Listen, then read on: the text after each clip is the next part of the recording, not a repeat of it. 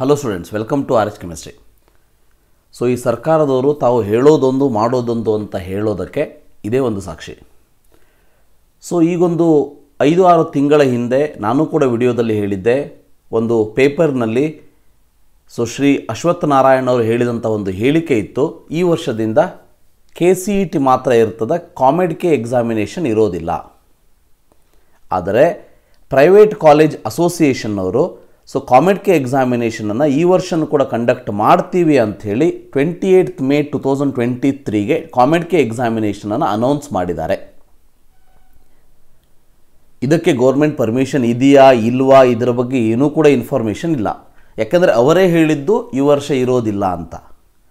ಆದರೆ Comedk entrance examination ಡೇಟನ್ನು announce ಮಾಡಿದ್ದಾರೆ. ನಿಮಗೆ ಇಲ್ಲಿ ನಾನು ಕ್ಯಾಲೆಂಡರ್ ಆಫ್ ಇವೆಂಟ್ಸನ್ನು ಕೂಡ ತೋರಿಸ್ತಾ ಇದ್ದೀನಿ. ಸೊ ಕ್ಯಾಲೆಂಡರ್ ಆಫ್ ಇವೆಂಟ್ಸ್ ಇಲ್ಲಿ ನೋಡ್ಬೋದು, ನೀವು ಇಲ್ಲಿ ಕ್ಲಿಕ್ ಮಾಡಿದರೆ 15 ಫೆಬ್ರವರಿ ಅಂದರೆ 15th February Wednesday application start date.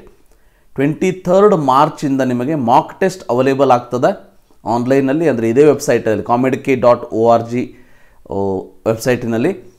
24th April will be the last date for application end. 26th ಏಪ್ರಿಲಿಂದ selecting the fields in application form, ಏನಾದರೂ ಎಡಿಟಿಂಗ್ ಇದ್ದರೆ ಮಾಡ್ಕೋಬಹುದು. 29th ಎಡಿಟಿಂಗು ಕೂಡ ಬಂದಾಗ್ತದೆ. 18th May ಥರ್ಸ್ಡೇ ಸೊ ನಿಮ್ಮ test admission ticket that ಅಂತ ಹೇಳ್ತಾರೆ, ಅದನ್ನು download ಮಾಡ್ಕೊಳ್ಬೋದು. 28th May last day to download test admission ticket and 28th May you will have a entrance examination test. 30ನೇ ತಾರೀಕು provisional answer ಕೀಯನ್ನು release ಮಾಡ್ತಾರೆ. 1ನೇ ತಾರೀಕು receiving challenge for the provisional answer key. 6ನೇ ತಾರೀಕು ನಿಮಗೆ ರಿಸಲ್ಟ್ ಅನೌನ್ಸ್ ಮಾಡ್ತಾರೆ. 10ನೇ ತಾರೀಕು test score ಕಾರ್ಡ್ಸನ್ನು ನಿಮಗೆ ಬಿಡ್ತಾರೆ. ಅದಾದಮೇಲೆ ಇವರ ಕೌನ್ಸಿಲಿಂಗ್ ಸ್ಟಾರ್ಟ್ ಆಗ್ತದೆ. ಹಾಗಾದರೆ ಈ Comedk ಎಕ್ಸಾಮಿನೇಷನ್ ಅನ್ನೋದು ಏನು ಅನ್ನೋದು ಬಹಳಷ್ಟು ಈ ವರ್ಷದ ಹೊಸ ವಿದ್ಯಾರ್ಥಿಗಳಲ್ಲಿ ಒಂದು ಕುತೂಹಲ ಇರ್ತದೆ. ಇದನ್ನು ಯಾಕೆ ಬರೀಬೇಕು ಮತ್ತು ಬರೆದರೆ ಏನು ಉಪಯೋಗ? ಸೊ ಇಲ್ಲಿ ನಿಮಗೆ ನೋಟಿಫಿಕೇಷನ್ ಕೂಡ ತೋರಿಸ್ತಾ ಇದ್ದೇನೆ, ಇಲ್ಲಿ ನೋಡ್ಬೋದು. So single entrance test followed by centralised counselling ಅಂತ ಇದೆ. ಸೊ ಅಂದರೆ ಎಲ್ಲ ಗೌರ್ಮೆಂಟ್ ಕಾಲೇಜಸ್ಗಳು ಮತ್ತು ಪ್ರೈವೇಟ್ ಕಾಲೇಜಸ್ಗಳಿಗೆ, ಎಲ್ಲ ಕಾಲೇಜಸ್ಗಳಿಗೆ ಕಾಮನ್ ಎಂಟ್ರೆನ್ಸ್ ಟೆಸ್ಟ್ ಅಂಥೇಳಿ KCET ಇದ್ದೇ ಇರ್ತದೆ. ಬಟ್ ಇದರ ಜೊತೆಗೆ 150ಕ್ಕೂ ಹೆಚ್ಚು engineering colleges which is present in Karnataka have joined together and have entrusted Comedk with the responsibility of conducting the entrance examination, which means 150+ ಕಾಲೇಜಸ್ಗಳು ಇದರಲ್ಲಿ ಸೇರಿಕೊಂಡಿವೆ, Comedk ಎಕ್ಸಾಮಿನೇಷನ್ ಮಾಡ್ತಾ ಇದ್ದಾರೆ. ಬಟ್ ಇದು ಓನ್ಲಿ ಫಾರ್ ಪ್ಯೂರ್ ಇಂಜಿನಿಯರಿಂಗ್ ಕೋರ್ಸಸ್ಗಳಿಗೆ ಮಾತ್ರ. ಅದು ನಿಮಗೆ ಡೌಟ್ಸ್ಗಳು ಬರ್ತದೆ, ಯಾಕಂದರೆ ಇಲ್ಲಿ exam details about exam courses offered ಅಂತ ಕ್ಲಿಕ್ ಮಾಡಿದರೆ ನಿಮಗೆ ಇಲ್ಲಿ MBBS medical, BDS dental, BE bachelor of engineering, bachelor of architecture ಅಂತ ತೋರಿಸ್ತದೆ. ಬಟ್ ಇದು ಈಗ ಅಪ್ಲೈ ಆಗೋದು BE ಬ್ಯಾಚುಲರ್ ಆಫ್ ಇಂಜಿನಿಯರಿಂಗ್ ಮತ್ತು ಬ್ಯಾಚುಲರ್ ಆಫ್ ಆರ್ಕಿಟೆಕ್ಚರಿಗೆ ಮಾತ್ರ. ಇದೇನು ನಿಮಗೆ MBBS ಮತ್ತು BDS ಕಾಣಿಸ್ತಾ ಇದೆ, ಇದು ಎಲ್ಲ ಸೀಟ್ಗಳು ನೀಟ್ ಕೌನ್ಸಿಲಿಂಗ್ ಮೂಲಕನೇ ಇದು ನಿಮಗೆ ಸಿಗಬೇಕು. ಅಂತಂದರೆ ನೀಟ್ ಎಕ್ಸಾಮಿನೇಷನ್ ಕಂಪಲ್ಸರಿ ಬರೀಲೇಬೇಕು. ಆ ಬೇಸ್ಡ್ ಓನ್ಲಿ, ಅಂದರೆ ಆ ಮಾರ್ಕ್ಸ್ನ ಬೇಸ್ಡ್ ಮೇಲೆ ನಿಮಗೆ ಕೌನ್ಸಿಲಿಂಗ್ ನಡೀತದೆ. ಅಂದರೆ ಇಲ್ಲಿ MBBS BDS ಇಲ್ಲಿ ಅಪ್ಲೈ ಆಗೋದಿಲ್ಲ. ಹಾಗಂಥೇಳಿ ಯಾವ್ಯಾವ ಮೆಡಿಕಲ್, ಯಾವ್ಯಾವ ಇಂಜಿನಿಯರಿಂಗ್ ಕಾಲೇಜಸ್ಗಳು ಇದೆ ಅನ್ನೋದನ್ನು ಕೂಡ ಇಲ್ಲಿ ಕೊಟ್ಟಿದ್ದಾರೆ. ನೀವು ಇದರ ಲೀಸ್ಟನ್ನು ಕೂಡ ನೋಡ್ಕೊಳ್ಬೋದು. ಇಲ್ಲಿ ಕೋರ್ಸಸ್ ಲೀಸ್ಟನ್ನು ಕೊಟ್ಟಿದ್ದಾರೆ, ಯಾವ್ಯಾವ ಕೋರ್ಸಸ್ ಇದೆ ಅಂಥೇಳಿ. ನಿಮಗೆ ಎಕ್ಸಾಮಿನೇಷನ್ ಮೆಂಬರ್ ಇನ್ಸ್ಟಿಟ್ಯೂಷನ್ ಲೀಸ್ಟ್ ಕೂಡ ನಿಮಗೆ ಇಲ್ಲಿ ಕಾಣಿಸ್ತದೆ ನೋಡಿ. Name of the engineering colleges, architecture, medical colleges ಇವೆ, ಇಲ್ಲ ಅಂತಿಲ್ಲ. ಬಟ್ ಇವೆಲ್ಲ ಮೆಡಿಕಲ್ ಕಾಲೇಜಸ್ಗಳು ಯಾವ ಥ್ರೂ ಇದರಲ್ಲಿ ಡಿಸ್ಟ್ರಿಬ್ಯೂಟ್ ಆಗ್ತದೆ ಸೀಟ್ಸ್ಗಳು ಅಂದರೆ ನೀಟ್ ಎಕ್ಸಾಮಿನೇಷನ್ ಬೇಸ್ಡ್ ಮೇಲೇ ಆಗ್ತದೆ, Comedk ಥ್ರೂ ಆಗೋದಿಲ್ಲ. ಸೊ ಇಂಜಿನಿಯರಿಂಗ್ ಕಾಲೇಜಸ್ ನೋಡಿ, ಇವಿಷ್ಟು ಇಂಜಿನಿಯರಿಂಗ್ ಕಾಲೇಜಸ್ಗಳು ನೀವು ನೋಡ್ಬೋದು. ಹುಬ್ಬಳ್ಳಿಯಲ್ಲೂ ಕೂಡ ಇದೆ.